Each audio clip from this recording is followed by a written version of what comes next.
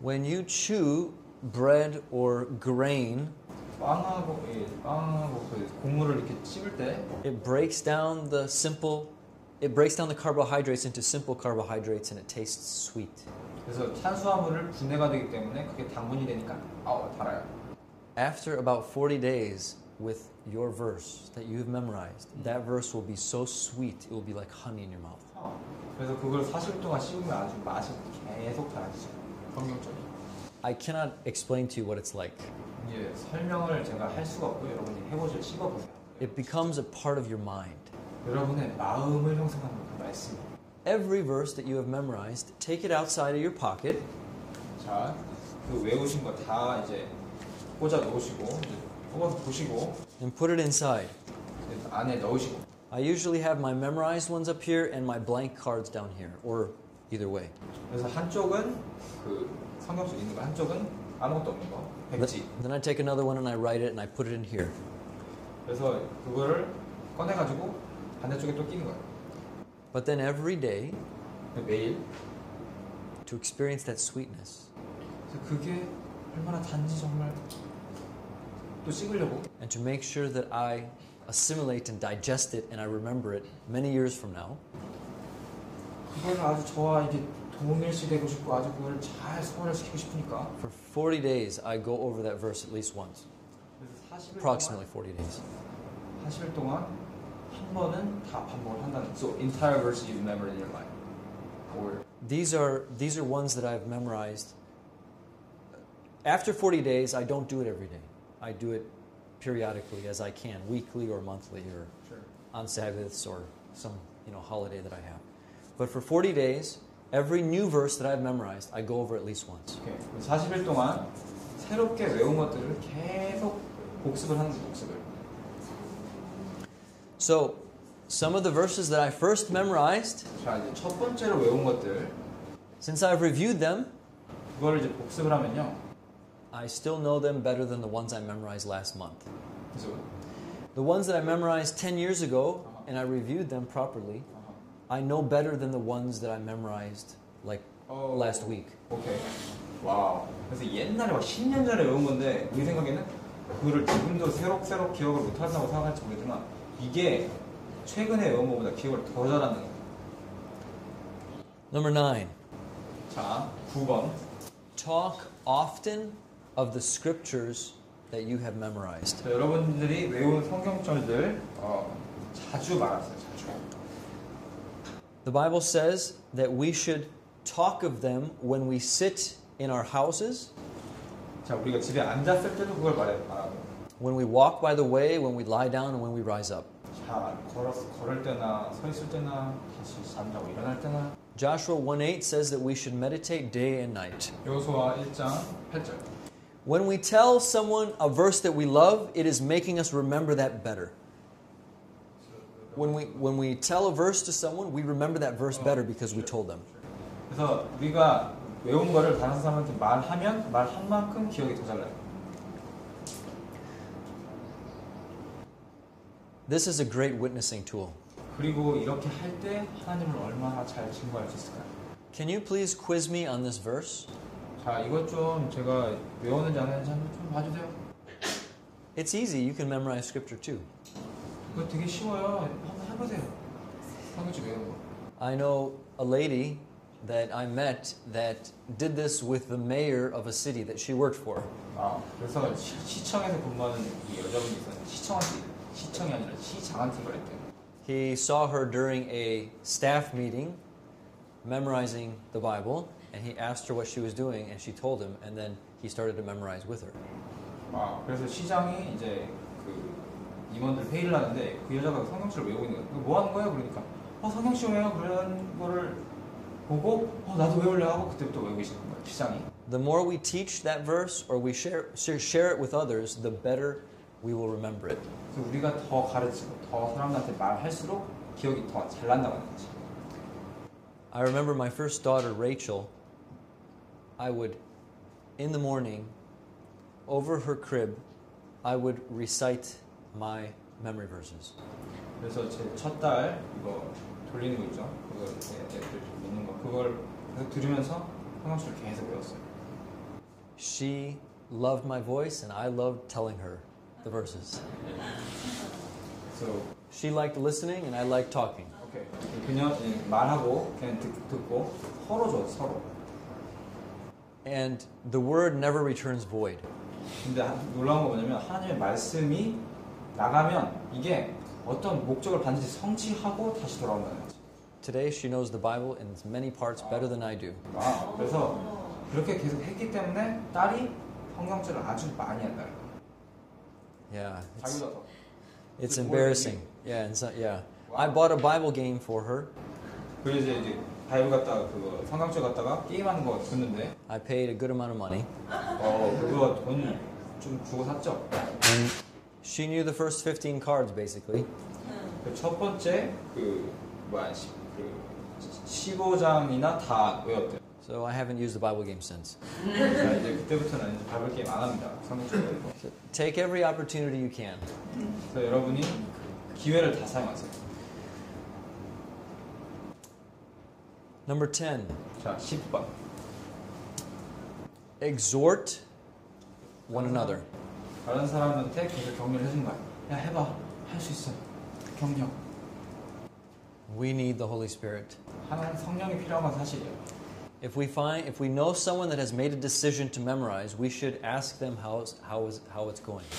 그래서 어떤 사람이 성경책 외우겠다고 결심했으면은 그 사람한테 계속 물어보는 거예요. 잘 되고 있어? 계속 물어보는 거예요. One of the best things is to get a program like FAST, basic training, or survival kit from FAST missions. Best of your programming creator? I didn't create it, but it's an excellent program. 그래서 이분이 지금 운영하시는 성경절 암기하는 그런 어떤 프로그램 같은 게 있어요. 그 책같이 이렇게 좀 만드신 게 있는데 따라갈 수 있게 사람들 할 수 있도록. You can get it at fast.st. 그 fast.st 웹사이트 가셔가지고 한번 정보를 보셔도 돼요. And do it with a small group at church. 그래서 교회에서 소그룹으로 해보세요. I told about it. Yeah, it's good. Someone gave it. It's very good. 어떤 분이 좋다고 해가지고 저도 해봤어요. When you're doing things together with other people, it's very helpful for you to do it as well. 다른 사람하고 같이 할 때 아주 더 재밌죠. 혼자 하는 것보다. When I was in my first scripture memory team, we would have to be at our meeting at 5 o'clock in the morning on Tuesday morning.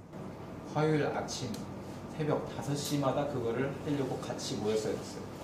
And because I didn't want to disappoint my partner for that day, sometimes I would wake up at 4 o'clock or before to make sure that I had my memory verse memorized. 그래서 다른 사람을 실망시키기 싫으니까 4시까지 일어나가지고 그때부터 이제 막 준비를 하는 거예요.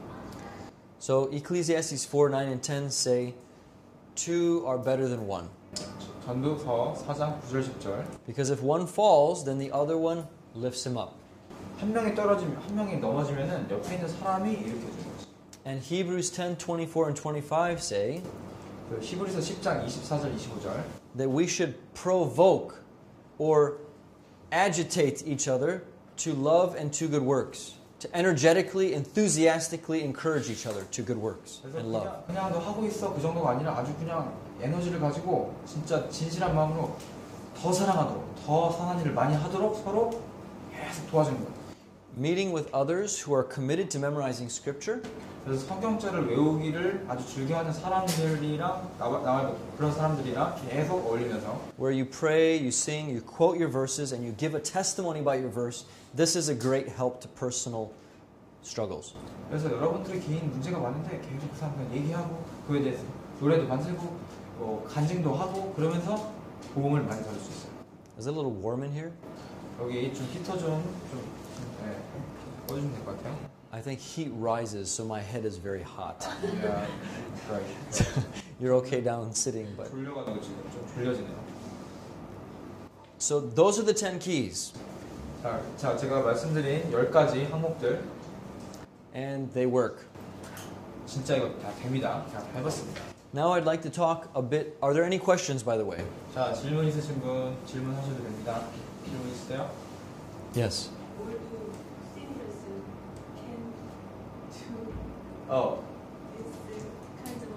Can old people do it? Can old people?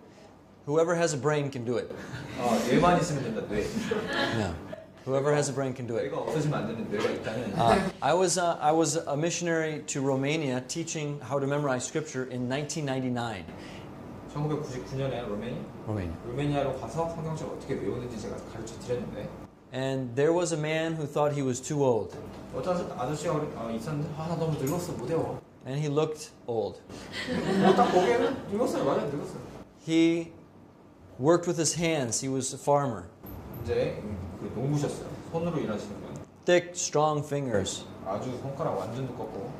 And 굵고. the day of the final exam, they had to quote 18 verses perfectly, not one mistake. 18 verses. 18절을 실수 한 번도 안 하고 완벽하게 외우는 게 숙제였어요. exam을. Yeah. And he literally cried. He cried. He cried because he did it. 왜냐면 그 아저씨가 그걸 진짜 한 거예요. 그래서 우셨어. 아, 했다 내가. 18 verses he memorized perfectly, not one mistake. 8절 한 번도 실수 안 하고 다 외우셨어요. 할아버지가. So he didn't think it was possible, but it was possible. 시작할 때는 불가능하다고 생각했지만 실제로 하나님께서 하게 하셨습니다. So what is the relationship between revival and the Word of God? 부흥과 하나님의 말씀의 관계가 무엇일까요? In Ezekiel 37, it says that the Lord said to Ezekiel, "Speak the word of the Lord to the bones, the dry bones." 에스겔 37장을 보면은 뼈한테 하나님께서 말씀을 하시는 겁니다. 마른 뼈, 생명이 없는 마른 뼈. And then Ezekiel spoke in Ezekiel 37. 에스겔 37장 37. He prophesied as he was commanded in verse 7. Ezekiel 37, verse 7. 37장 7절. And then there was a noise and a shaking, and the bones came together, bone to his bone. 그래서 소리가 막 나고 움직이고 이 뼈 저 뼈가 들어맞아서 뼈들이 서로 연락하더라. 서로 막 연결이 되는 거예요. 서로 막 소리 나면서 막 시끄러운 소리 나면서 뼈가 막 연결이 돼요. 죽은 뼈가. What caused these bones to live? 이게 죽은 뼈들이 어떻게 살았을까? 생명이 없던 것들이. The word of the Lord. 하나님의 말씀. And along with the word of the Lord came the breath of the Lord, the Spirit of God. It says in verse 9. 그래서 그리고 또 그 말씀 외에도 하나님의 성령께서 그 숨을 불어 넣으셨습니다. 뼈에. Come from the four winds, O breath, and breathe upon these slain, that they may live.